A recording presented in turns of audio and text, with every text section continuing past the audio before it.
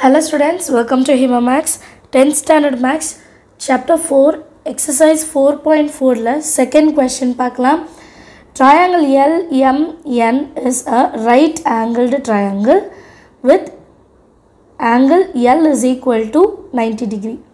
So நமக்கு ஒரு triangle வரைய சொல்லிருக்காங்க. right angle triangle L ல தான் அந்த 90 degree இருக்குன்னு சொல்லிட்டாங்க. So LMN எப்படின்னு எடுத்துக்கலாம் இல்ல NM எப்படி வேணா எடுத்துக்கலாம். அடுத்து a circle is inscribed in it. Circle is inscribed na அந்த triangle ஓட மூணு சைடு தொடற மாதிரி ஒரு circle draw பண்ணனும். The length of the sides containing the right angle are 6 cm and 8 cm. இது right angle. இந்த right angle இருக்கிற ரெண்டு பக்கம் வந்து ஒன்னு 8 cm இன்னொன்னு 6 cm அப்படினு சொல்றாங்க. சரிங்களா? சோ எந்த பக்கம்னு மென்ஷன் பண்ணல. சோ நம்ம இந்த சைடு வர எடுத்துக்கலாம். இது கூட 8 இது 6 ன்னு கூட எடுத்துக்கலாம். சரிங்களா? சோ அடுத்து என்ன சொல்லிருக்காங்கன்னு பார்க்கலாம். Find the radius of the circle. Radius னா என்ன? circle ஓட center point ல இருந்து circle ஓட outside தொடற லைன் radius சொல்லுவோம். அப்போ இதுவும் r and இதுவும் r. எந்த பக்கம்னாலும் radius ஒன்னு தானே. கரெக்ட்டா? சோ क्वेश्चन என்னன்னா radius கண்டுபிடிக்கணும். radius கண்டுபிடிக்கிறதுக்கு first வந்து இந்த லைன் வந்து 90 degree and ஒரு சர்க்கிள்ல ஒரு டான்ஜென்ட் மீட் பண்ணுதுனா அந்த இடம் கண்டிப்பா எப்படி இருக்கும் 90 டிகிரி தான் இருக்கும். சரிங்களா? சோ ஒரு சர்க்கிள்ல ஒரு லைன் ஒரு டான்ஜென்ட் வந்து டச் பண்ணுதுனா இங்கேயும் 90 டிகிரி இங்கேயும் 90 டிகிரி and இது மூணுமே 90 னா கண்டிப்பா இதுவும் எப்படி இருக்கும் 90 டிகிரி தான் இருக்கும்.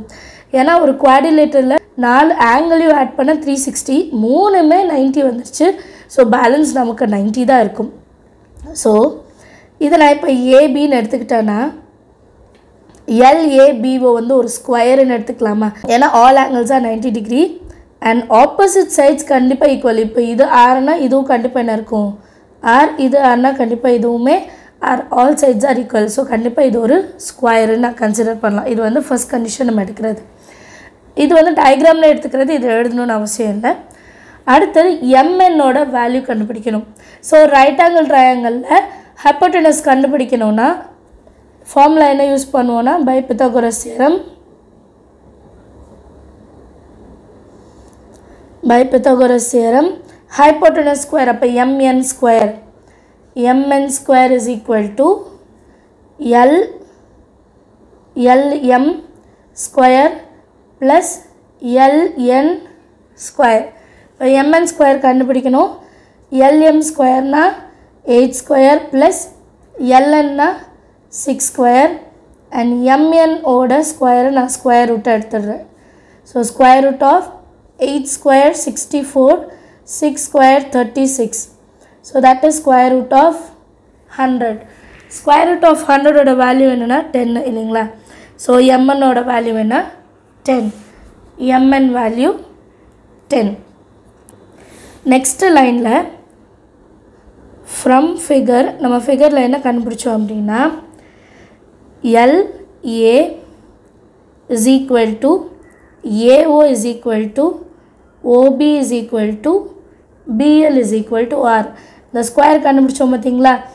LAOB அத LA AO OB BL வந்து R அப்படினு எடுத்துர்க்கேன். எல்லாமே equal to R. அப்ப நம்ம டயகிராம்ல வந்து நீங்க ஒரு விஷயம் கவனிச்சீங்கனா நான் சைடுல வரையறேன் நீங்க வரையணும்னு இல்ல. சரிங்களா? இப்படி இருந்துச்சு. இந்த இடம் வரைக்கும் R னா full 8. அப்ப இந்த பேலன்ஸ் இருக்க இடம் எப்படி இருக்கும் 8 - R.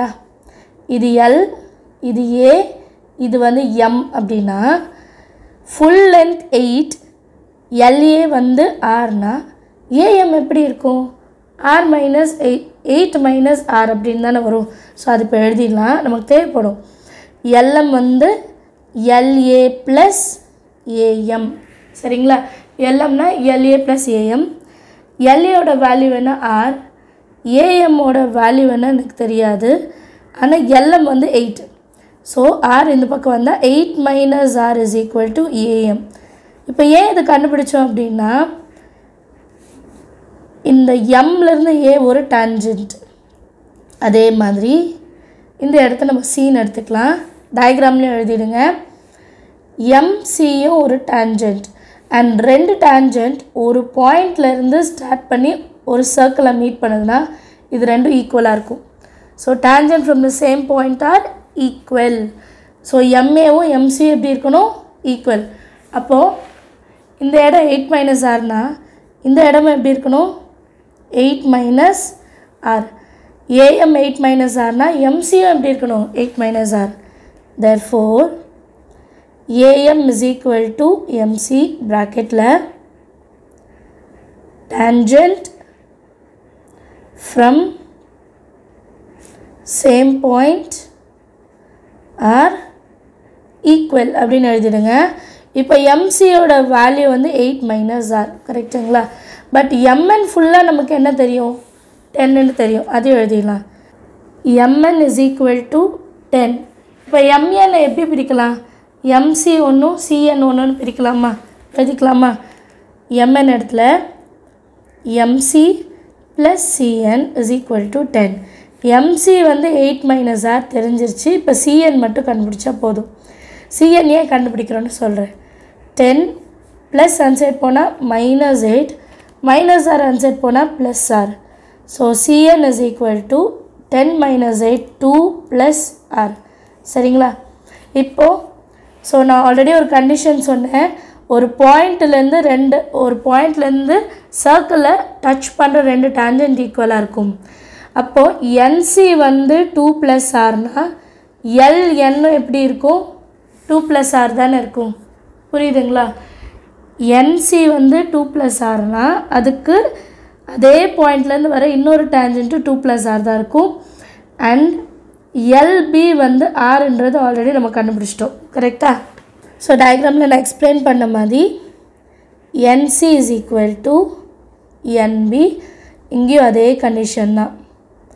Tangent from same point are equal. சரிங்களா? அப்போ NB ஓட வேல்யூ என்ன 2 plus R. அகெயின் நமக்கு இந்த சைடு தெரியும். இப்போ இந்த ஃபுல் சைடு வந்து 6ன்னு தெரியும். இந்த பக்கம் 2 plus R. இப்போ இந்த பக்கம் 2 plus Rன்னு வச்சுக்கோங்களேன். அப்போ ஃபுல் லென்த் எப்படி எடுக்கிறது 2 plus R plus R equal to 6. இந்த 2 plus Rயும் Rயும் ப்ளஸ் பண்ணால் எனக்கு என்ன வேல்யூ கிடைக்கணும் 6. NB is equal to 2 plus R. இப்போ ஃபுல் லென்த் என்ன இருக்குது நமக்கு NBL. இது R, இது 2 plus R.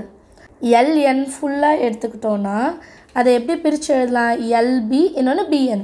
LB plus BN that is equal to LN 6ன்னு நமக்கு ஆல்ரெடி தெரியும். இப்போ LBயோட வேல்யூ Rன்னு தெரியும், BNோட வேல்யூ 2 plus Rன்னு தெரியும். ஸோ 6 plus 2 இன்சைட் வந்தால் -2 R plus R 2R. 6 minus 2 4. மல்டிப்ளிகேஷனில் இருக்க 2 division equal to R. therefore 2 centimeter is equal to R. எல்லாருக்கும் செம்ம understand ஆச்சா? தேங்க்யூ ஸோ மச் ஃபார் வாட்சிங்.